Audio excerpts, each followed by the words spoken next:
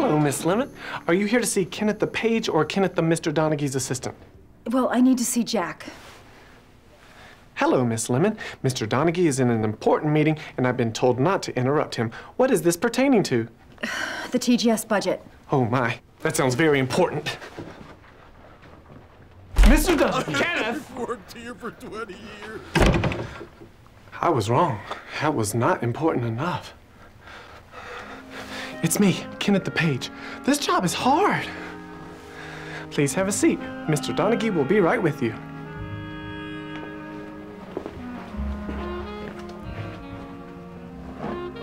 Do you know what these meetings are about? I hear people are getting fired. Yeah, I don't know. Do you know Jack Donaghy well? Pretty well. Do you happen to know if he's a boob man or a butt man? What? Why would you ask that? Because I don't want to get fired. So I'm gonna have to go in there and boink my way out of this one.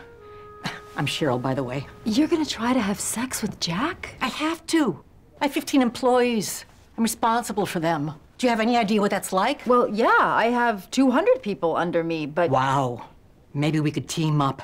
Go in there together. Les out, give him a show. No, Cheryl, get a grip. Oh, boy. Miss Lemon, Mr. Donaghy will see you now. Make it quick, Lemon. I'm in the middle of a very unpleasant day. Okay, well, so am I. I know this cutback stuff is difficult. I don't want to fire anyone, and I don't want to take anything away from my crew, and I want to keep making free long-distance prank calls to people like Seattle's Richard Sackmuncher. And I think that's reasonable. So what do I do to get out of this? The only thing to do is make your cuts. Live to fight another day. What? That's it? I thought you'd tell me to cook the numbers or shred something or do some Pelican Brief stuff. Why is everyone talking about that movie? It's been playing on Showtime. Kenneth, get me Showtime. What? Why now? I'm sorry. I know this is hard, but there's no way out of it. Well, little heads up, your next meeting might disagree. She's planning to change your mind by hitting that. Oh, no, not again. This last guy tried to take my belt off. But the sad thing is, it sometimes works. Sexual bartering pays off. A Salome, Mata Hari, Deborah Norville.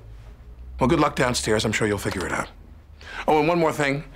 Don't cut the straw budget, because I've already cut the exterminators. Oh.